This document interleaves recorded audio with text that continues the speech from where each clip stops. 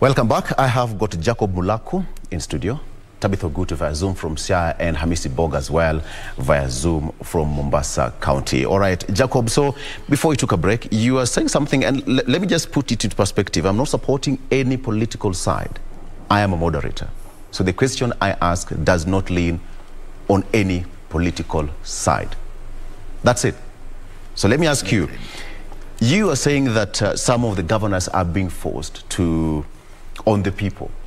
But what about the governors who are supporting the DP? They are not being forced on people?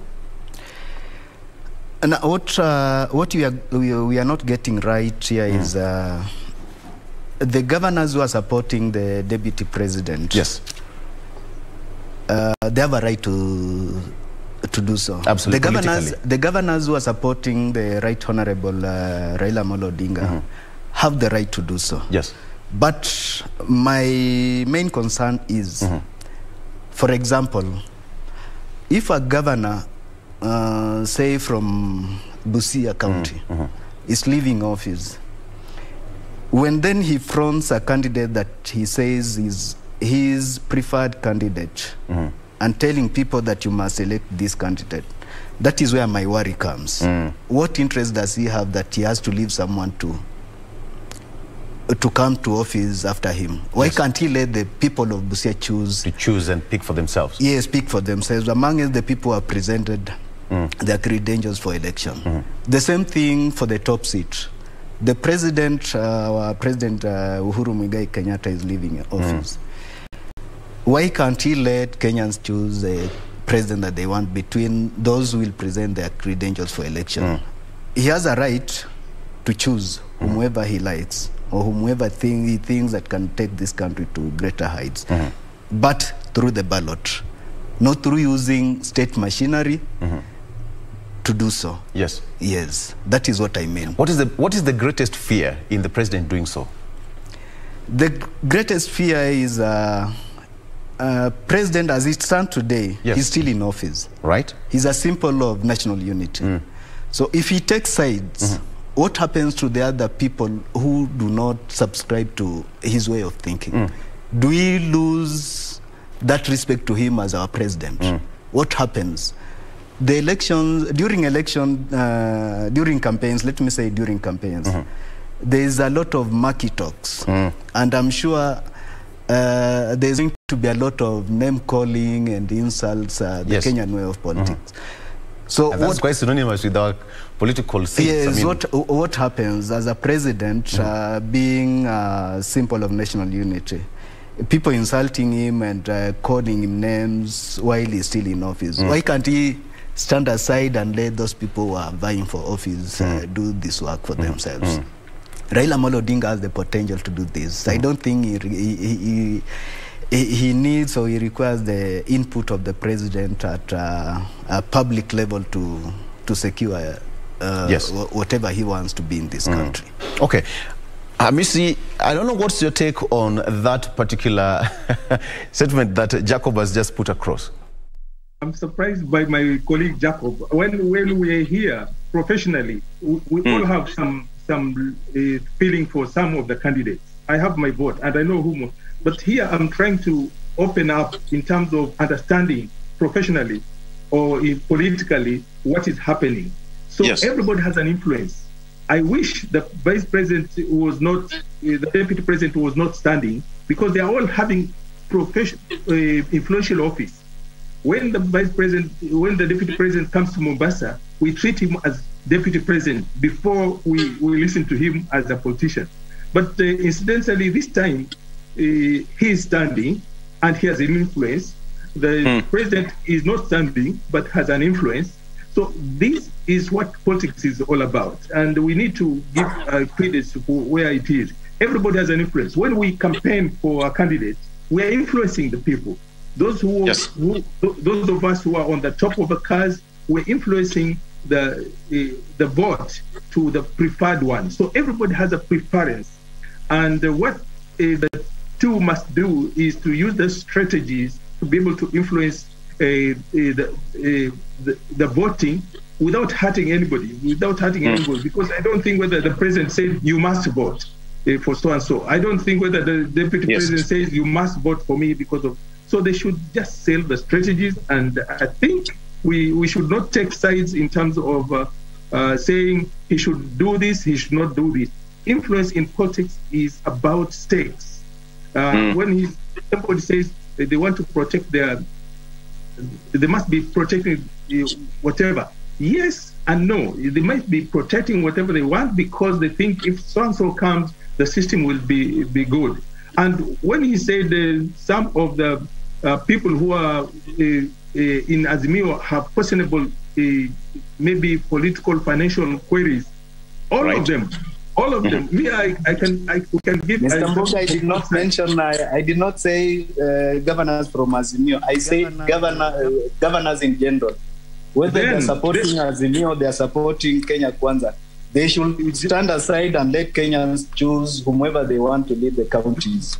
Jacob, they can't. And when earlier you said it was the governor. But you see, when you got that say that they can't, then we are losing this country, because we cannot have leaders who have messed the country and still we want them to continue telling us which way to take. We as Kenyans, Jacob, we have a right to choose the right candidates for ourselves. Victor, allow me to finish. Jacob, the people on both sides have some issues. And they cannot stand because they are Kenyans, they have a political point of view, and so the people, we are the Kenyans who know. We have been informed, so we'll make a decision. Whether they campaign day and night or not, we will make a decision. But allow them, because you are also limiting their freedom, say they should stand aside, they should not support. This is not the democracy we fought for. So allow everybody to say only that our concern is the language they use, the strategies they use, especially, and then the citizenry will make a decision. Who has said something that touches service? Yeah. Because for a long time I've not heard about people talking about the services we shall provide. And we have had the promises we shall be able to do this. The missing link is how. How are they going to provide education? How are they going to provide security? How are they? Because that one will make me decide, oh, this strategy for this particular person is good. So let's open up, let's discuss freedom, let's discuss democracy, let's discuss, but let's make sure that whoever has a point, let them say it. Because if they stay at home, some of them are still interested in coming back. You can't stay at home. You must stay in the system. Okay, Hamisi. Tabitha, allow me to perhaps just get your point on this situation, because why is everyone not so comfortable with the president campaigning for, actually, not even campaigning, but fronting Honorable Raila Odinga to be his successor? What is the level of discomfort in this situation? Like you, I do not understand. But let me respond a little bit. Why like me? To Juma. Yes. Honestly, actually, he's Jacob Mulaku. He's Jacob Mulaku. Okay, sorry for that. Mr. Jacob Mulaku.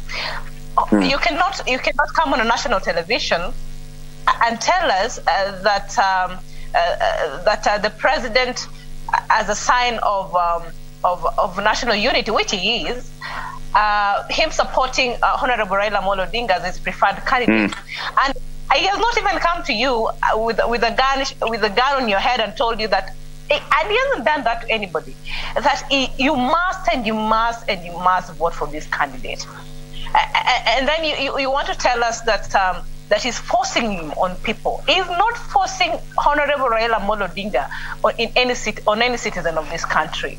It's quite despicable for you to come and tell us that. I mean, more than anybody, we know that here we're not literally trying to align or trying to, personally or try to make other people look bad personally. It's not something that we're here to do. We are literally here to discuss things as they are.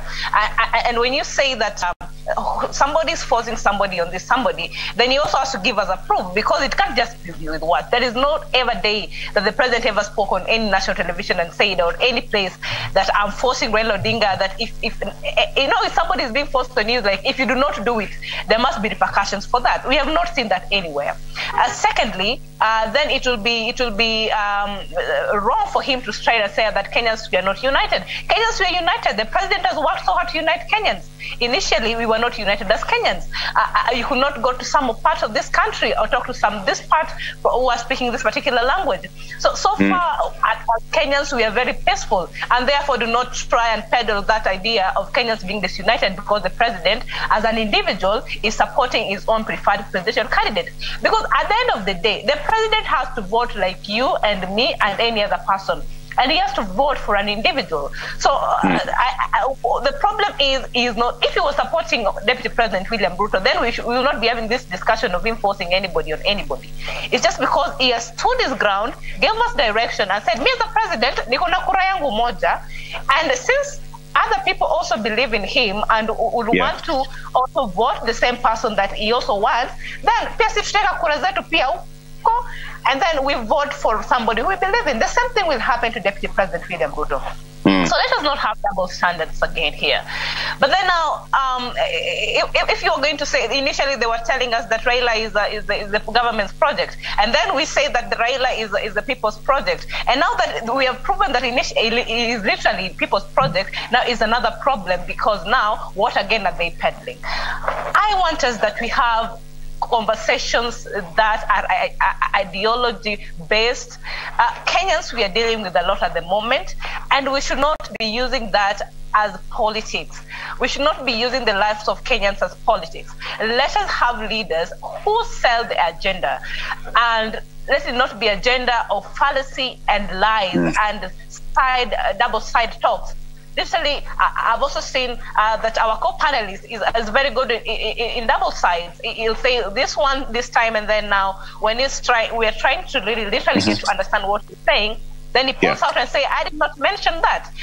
I want us to literally look at our leaders, because we are trying to give a country direction. And the direction can only be done if we discuss issues that literally matter to Kenyans. We do not care who and whom is trying to be forced on who.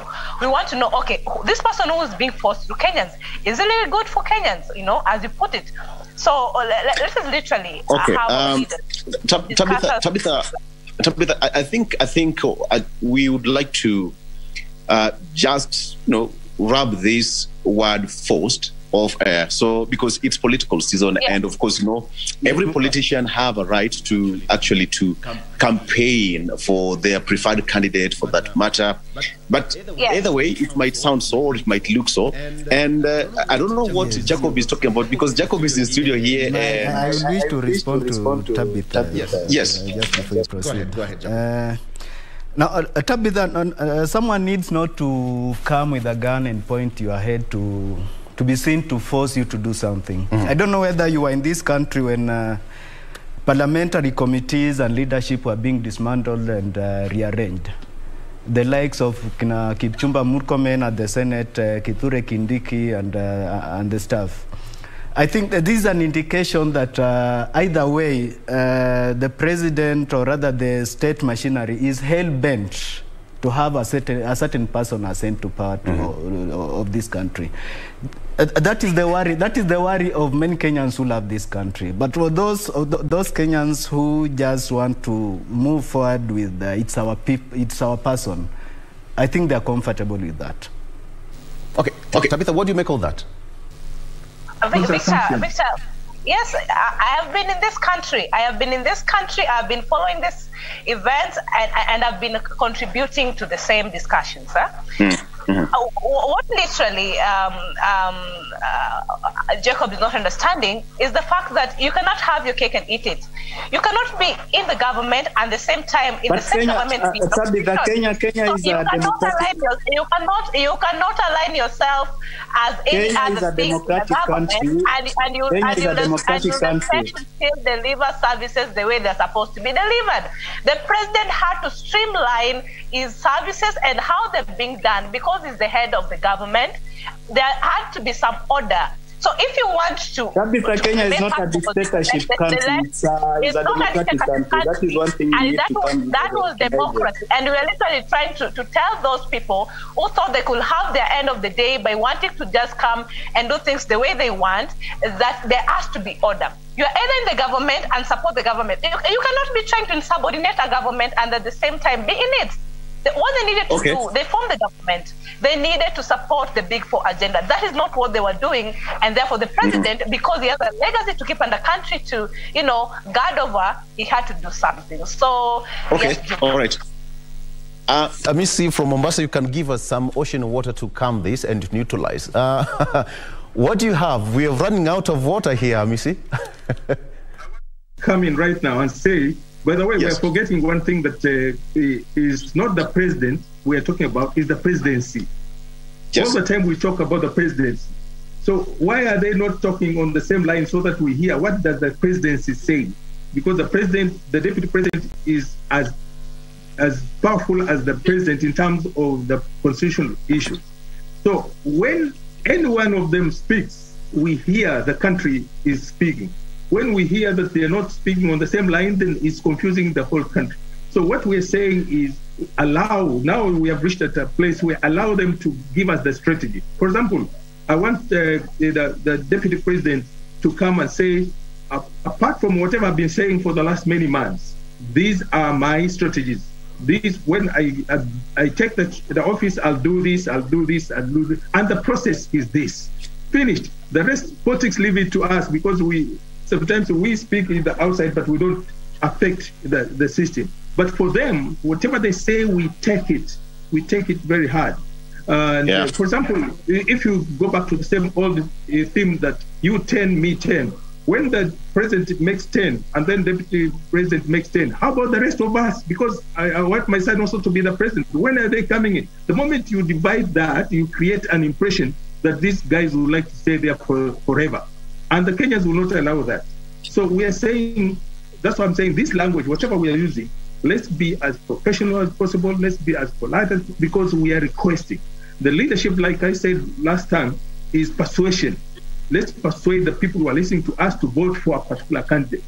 I've never seen a forceful statement that you must do this or otherwise. Because if you give a condition, there must be a counter condition. If you don't do this, do this. I have never heard about that. These guys are really doing their job. I want them to straighten the strategies so that they beg. Leadership is hope. We want to get hope. We want to be promised that things will be better, services will be provided, the country will be peaceful. Those are the things that the older people like us would like to hear. And we are saying publicly, please, those who get the platform, let it be used nicely to bring people together than mentioning names. People are using even names. They're using families' issues. His mother, his father, his uncle. No, it can't be.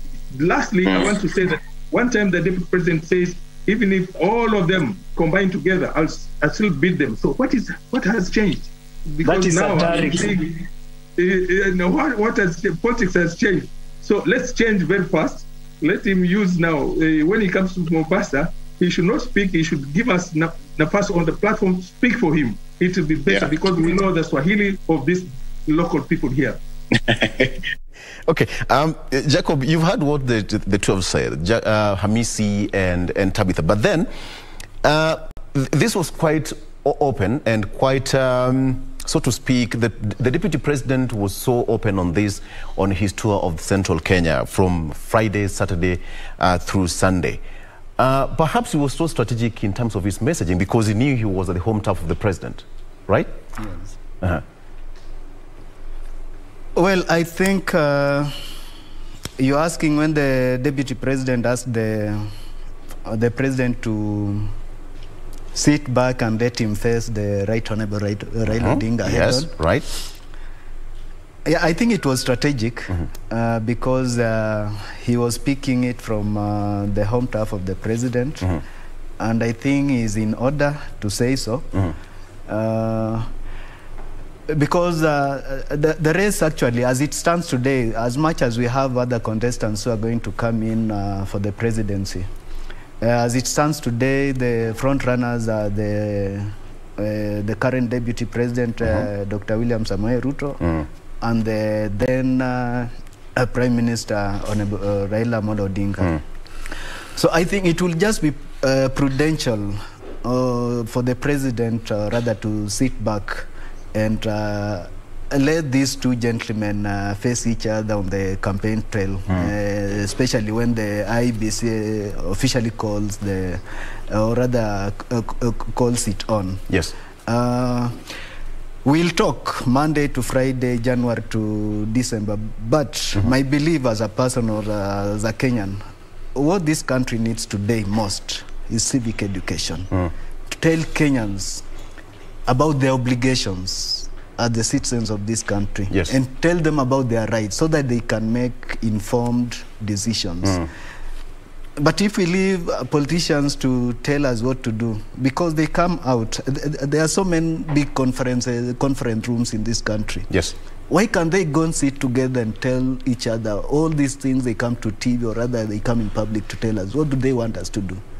For example, of course, that is politics, and they know how to play it better. Yeah, but they sit, let them sit in a conference and talk and come and tell us we have a decision. This is what we've talked to the president and we've agreed that this is what we are going to do. Other than coming and telling, Ambia Uyo, do they expect us to go and tell whoever that? And perhaps that's what Kenyans love. It's a political season. Yeah, and that is why I started by saying what we need is civic education, so that Kenyans are informed, for them to make informed decisions, for them to elect the correct leaders in office, for them to know where their taxes go, when they're paying taxes, what are the taxes supposed to do?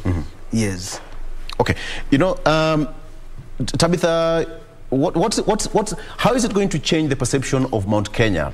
The Deputy President going there for 3 days and campaigning, calling on the President to step aside, you know, stand aside and let me face the Honorable Raila Odinga, who is his competitor in the race, head on. Is it going to change the voting pattern ultimately? Will it? I think from my end it's a no. It can't just affect the voting pattern automatically like that.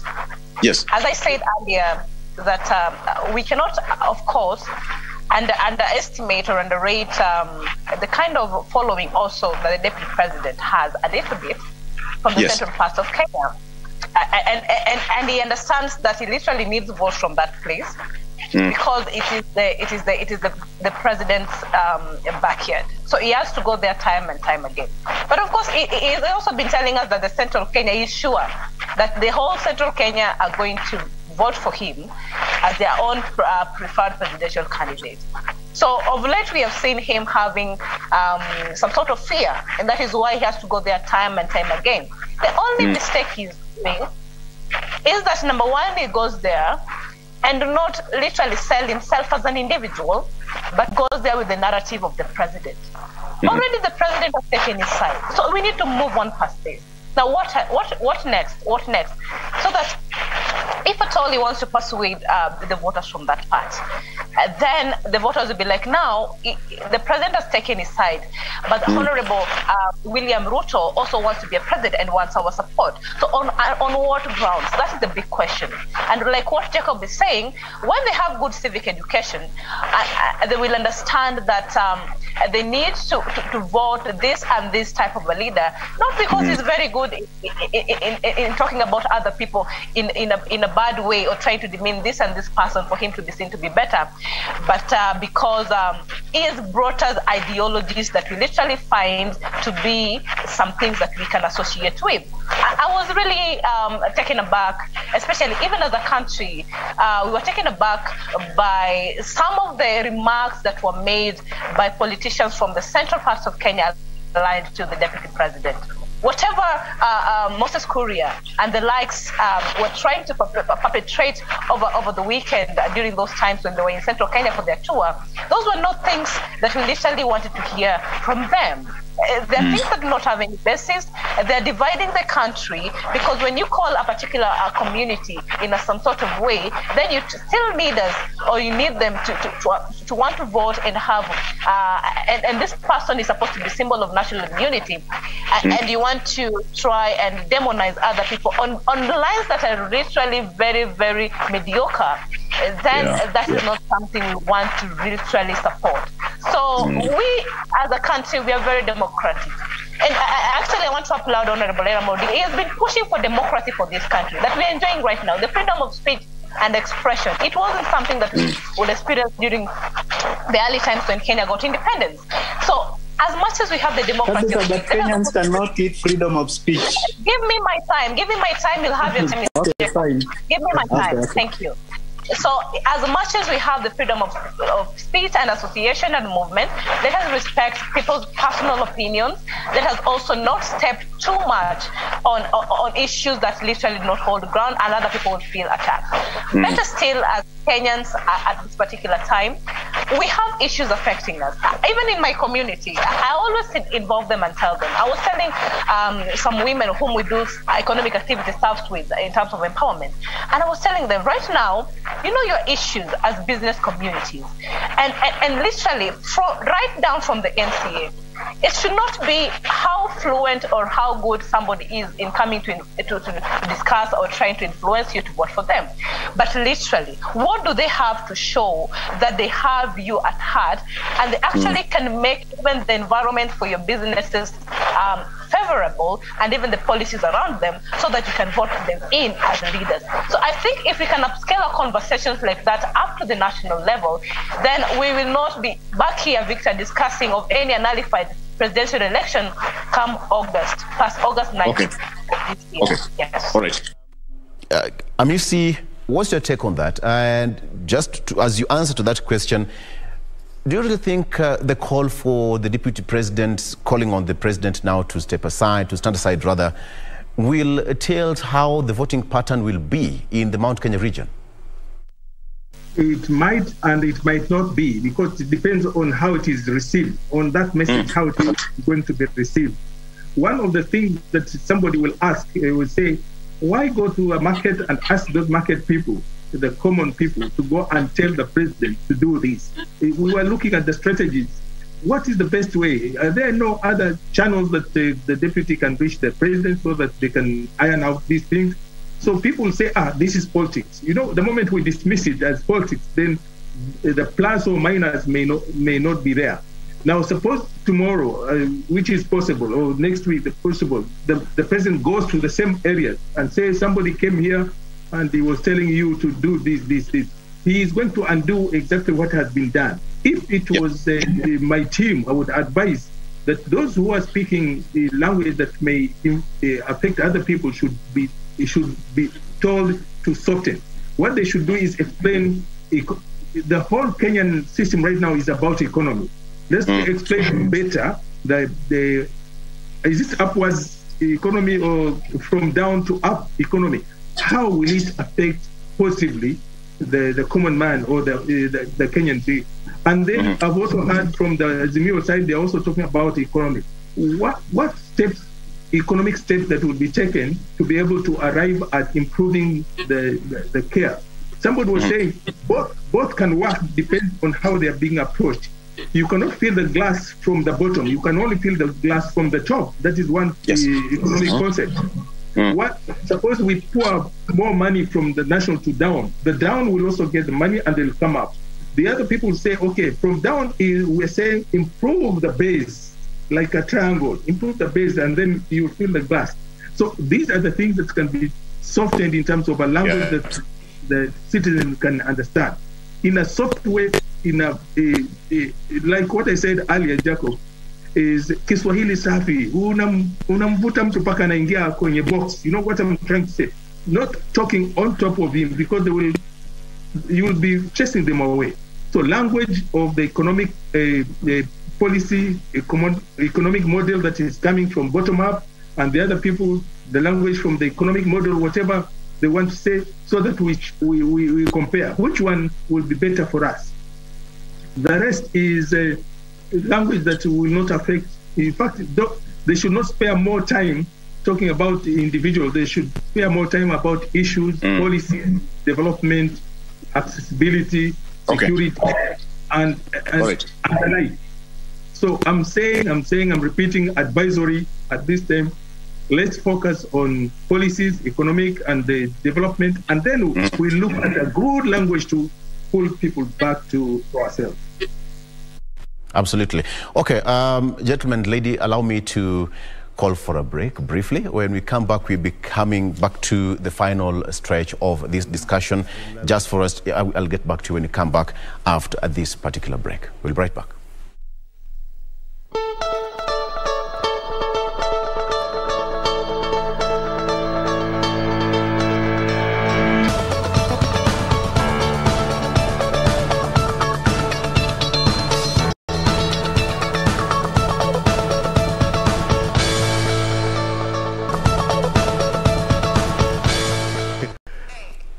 All right, welcome back.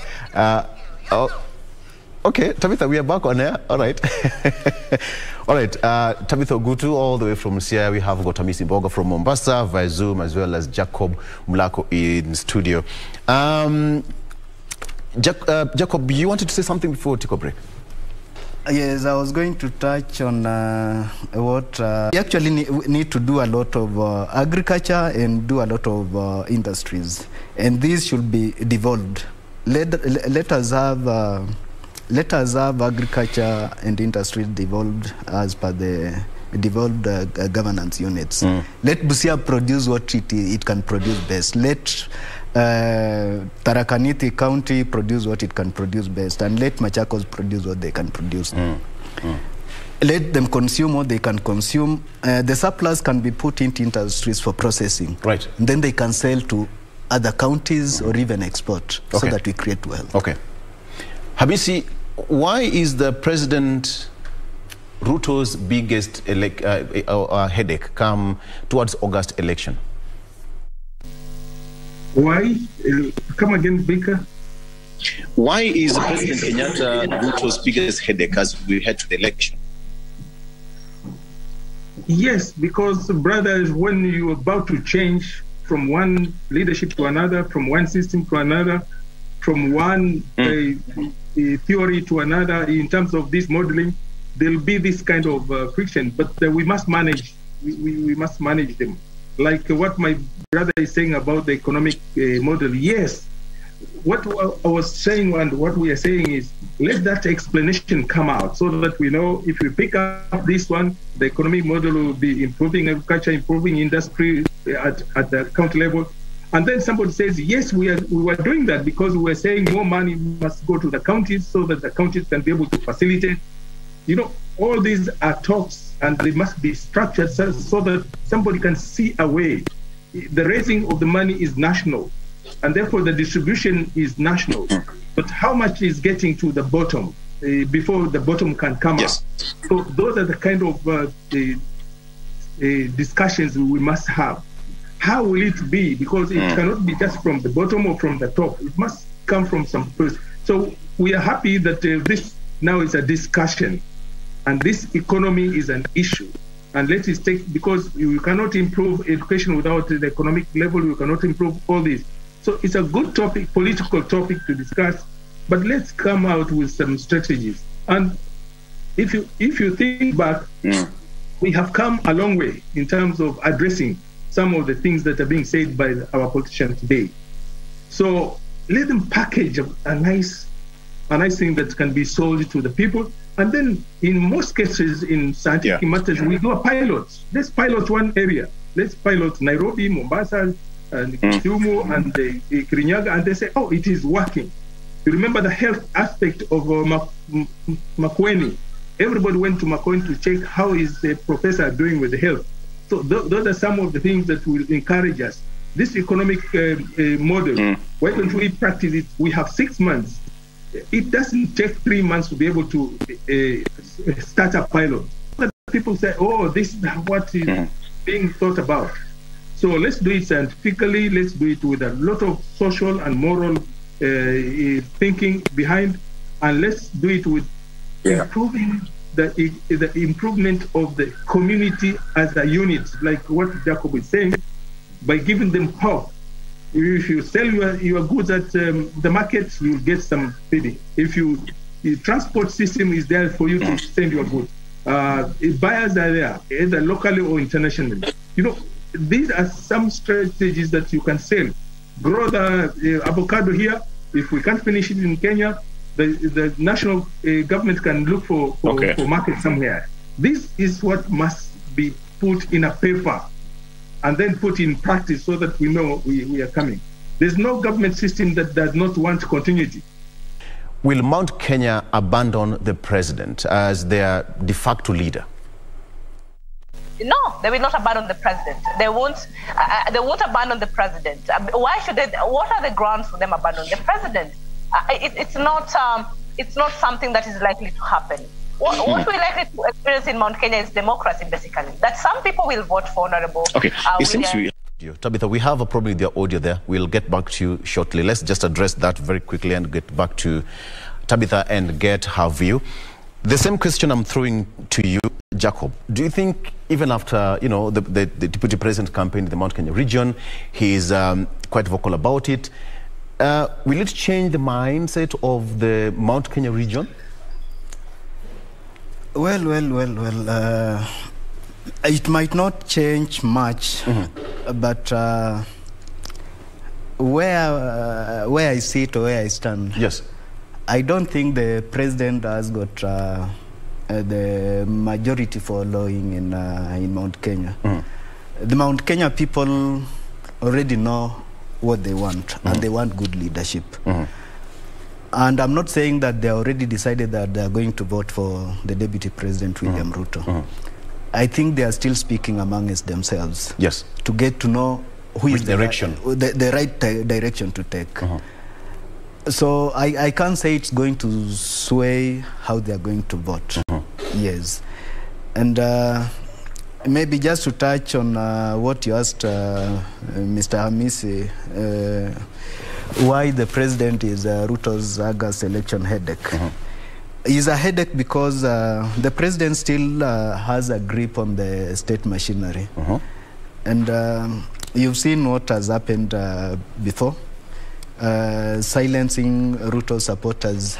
So it is believed through selective prosecution and shielding people who are purported to be on the other side of the political divide. Yeah. He is also going to be a headache because he is going to eat into the support base that they had in the previous elections. So this is something that should worry the deputy president, and I believe his handlers are able to go around, or rather get the best strategy to address this. Yes. And you know, it must be a big headache to the deputy president because he's trying, the way you put it, the president is still in control of the entire government. Talk of the intelligence, talk of everything. And he is the sitting head of state. So perhaps the biggest worry that the DP might be having, or lack of it, is that the influence might not work in his favor, but he's outgoing. So once all those things are deployed, the state machinery and what have you, then it might lead to unfair competition. That's what the deputy president probably has been talking about. Yes, exactly. You've put it the right way, what I did not capture. We are, if it continues the way it's going today, then we are assured of an election that is not going to be free and fair. So I wish, I will want to urge my president today to kindly, as the deputy president has always asked him, to step aside, or rather stand aside and let the will-be, or rather those people who are seeking office, to go to the Mwananchi and tell them why they are the best suited to take over the leadership of this country. Yeah. So that after the elections, in his retirement, he can still remain with the respect that Kenyans have always held towards him, other than taking sides. Whether the side that he chooses takes leadership, then there are those who won't subscribe to his way of support, will not want to always hold him with high regard. Those who will be on the winning side, well, they will always praise him. But I think it is a question, or rather an issue that should concern everyone. Why is every Kenyan's lip on the president? Those who support Azimio are applauding him for doing so, and those who are on the other side, Kenya Kwanza, are castigating him. Why is every Kenyan lip on the president? Why can't he see that Kenyans really want him to not to be very much involved or actively involved in the coming general elections? Yeah.